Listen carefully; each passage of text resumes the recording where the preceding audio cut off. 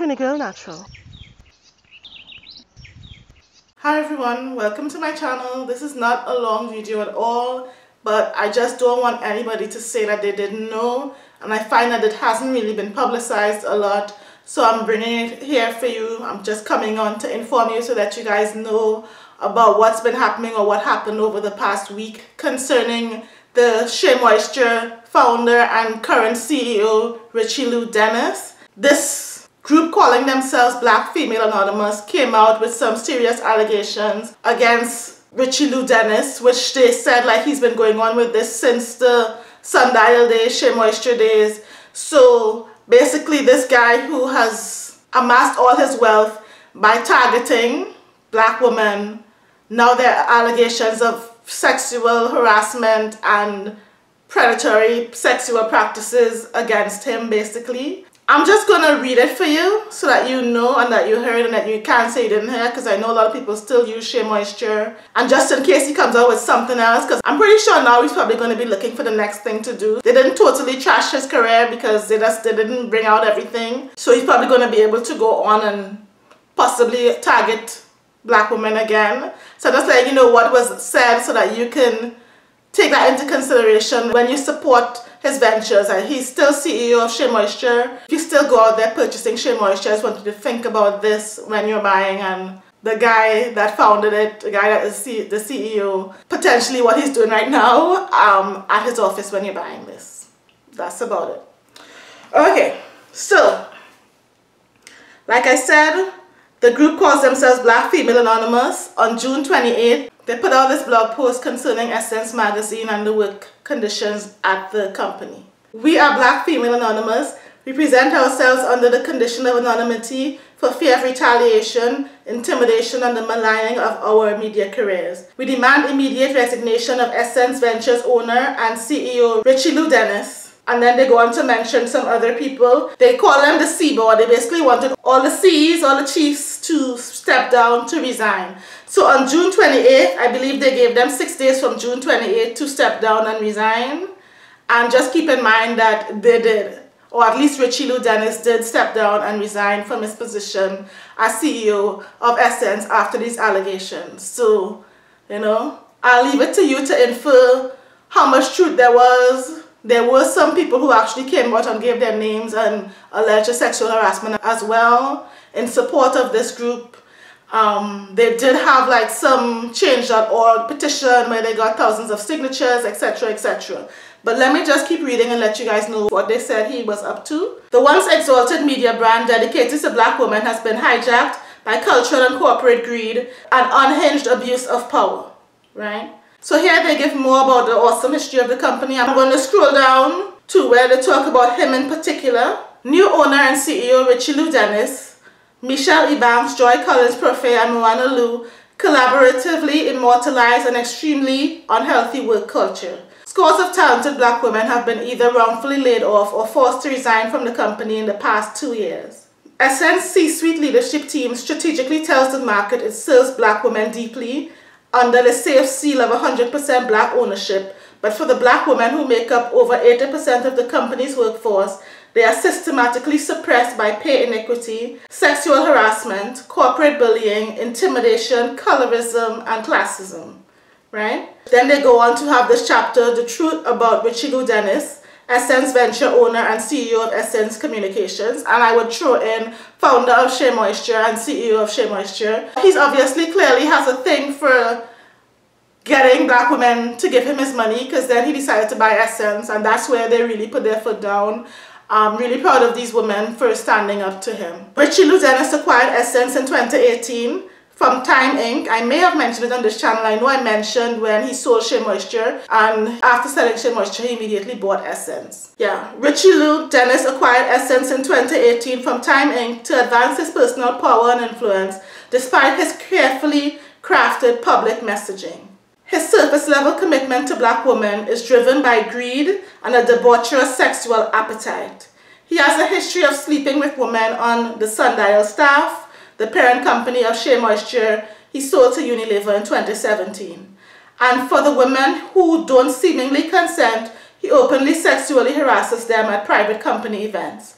In the later half of 2019, Richelieu tried to force Essence employees and contractors to sign non-disclosure agreements that exclusively protect his family from liability or disparagement after a string of wrongful layoffs and other potentially libelous business activity. When staff raised questions about the NDA, the executive leadership team launched a series of intimidation tactics on its staff. Richelieu's wife, Martha Dennis, is the company's head of human resources, a blatant conflict of interest. Martha is complicit in her husband's abuse of power. For Essence employees under Dennis family leadership, there is no possible way to share your grievances or frustrations when the family matriarch is the head of HR. Altogether, Richelieu and the Dennis family, directly and indirectly, buy the silence of current and former Essence black female employees who fear backlash of Richelieu's massive financial and social capital. And then they go on to talk about Michelle E. Banks. I feel like they were having problems before Richelieu came on, but his alleged sexual harassment, sleeping with women and stuff, that tipped it over the edge for them, and that's why they decided to make a stand. Let me read this section as well. The truth about forced black female anonymity. Essence magazine is failing black America. When black media companies become unstable, it triggers the instability of the entire culture. Black women and men have long depended on black-owned media outlets to service them with cultural identity, cultural memory, purpose, and economic advancement. There is no intersectionality on race and gender in the new movement for a more equitable corporate America. The testimonies on Twitter and Instagram by a mighty chorus of brave black women uncovered the racial bias and discrimination in America's white-owned mass media organizations. This led to resignations, followed by recent corporate promises to do better. But black women at Essence have been forced to remain silent. We fear cannibalizing the narrative of Black Lives Matter and Civil Rights 2.0. We also fear losing our jobs or being banished from black cultural spaces. This is something I've said a lot. Like, anytime black women talk about anything that affects them in the black community, it's like, shut up, we have to present a united front, you're trying to divide us, like, we can't talk about anything that happens to us. So that's something that I've long been saying, and that's what they're saying as well. We can only look to the organized intimidation aimed at the survivors of Russell Simmons, the startling accounts of Drew Dixon, Silla Abrams, Sherry Hines, and Jenny Lumet, all black women who experienced sexual violence at the hands of Russell, have been culturally dismissed and disrespected. But what happens when your workplace bully is the same race and gender as you? Publicly coming forward seems simply foolish. White women can openly take down their devil in Prada, but black women must protect her. The demand for a new America calls for the complete accountability of all Americans, even those of us in black America and our cultural institutions. Black women deserve to feel safe both in white America and black America. We are Black Female Anonymous, but not for long. Our hope is that this message assures the hearts and minds of every forcibly muted Essence employee, past and present, that the change we've secretly hoped for is on the way. More urgently, we hope this message moves Essence leadership and the corporations who invest in Essence to action within the next 5 business days. And then let me tell you what happened within the 5 days. Basically, he stepped down. Essence appoints new CEO following allegations owner Richelieu Dennis fostered toxic workplace culture. So he hasn't actually made any statement as far as I'm aware. Essence made some statements about it, but he hasn't made any statement personally. I can let you know what Essence said. The company announced Tuesday night that it had appointed Caroline Wanga to be the interim CEO and that they would launch an independent investigation into the workplace culture. So we had that Richelieu Dennis stepped down, we heard that an internal investigation would be launched, but no accountability or acknowledgement beyond that. So you guys can make of it what you will. My instincts, my intuition on this guy already, like, that's how he makes me feel like, right? But there are women out here alleging that Richelieu Dennis